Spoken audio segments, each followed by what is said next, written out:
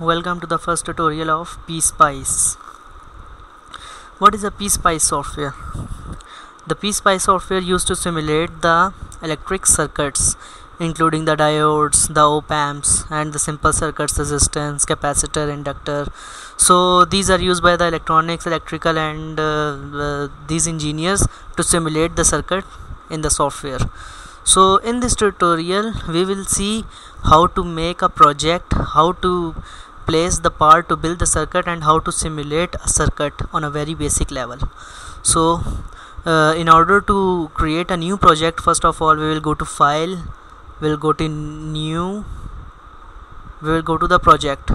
So we will name this project test new one project, and we will place it in the C test project, and our project will be analog or the mixed AD. Okay, so we will go to OK. So it will we will be asked that whether to create based on the existing project or create a blank. So since we are creating a new project, so our project will be a blank project. Okay, so now this is the window, this is the panel, we have wire, we have ground, and these things. And now we have already came on the main project window. Now we will first put our put our components, and we will build a circuit, and then we will simulate a circuit. So first of all we will go to place and then part. Okay, so first of all remove all libraries. Okay, so you will get here. Now there is no component here, so first of all we will go to add library. These are the libraries. There is a file, this library contains different elements, this library contains different element. So for my convenience I will select all these, and I will put all these. Now if I want to check the resistance, I will R, and the resistance will come. Now for the capacitor C, for the inductor L. So since I have to put the two simple resistance, so I will select the resistance, I will put the resistance here, and I will put control plus R, it will be rotated, and I will place this, and now I will right click, I will go to the end mode. Now since the resistors has been placed, I want a voltage source. So first I will go to part. In this tutorial we will do the transient time domain analysis. We will not go in the description of that. We will just see how to run a project in the Pspice. So we will use V sign here, which is normally used in the transient analysis of the circuit.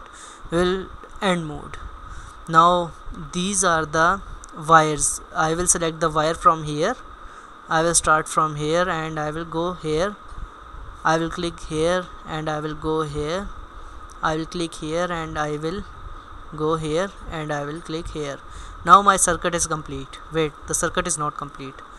We have to put the ground, this ground source, and this is the most important step, because mostly we forget to put the ground, so our circuit will not run. So I have to give the values. I will give the offset value 0. It's in the coming tutorial we will see what are these values. Just put these. The frequency, 1000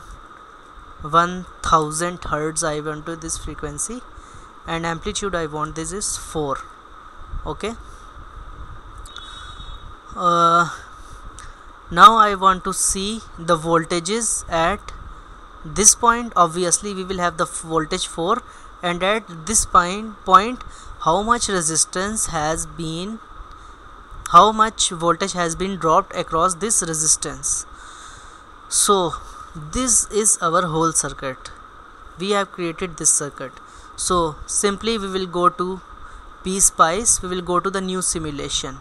Let's suppose test new one simulation, and inherit from none.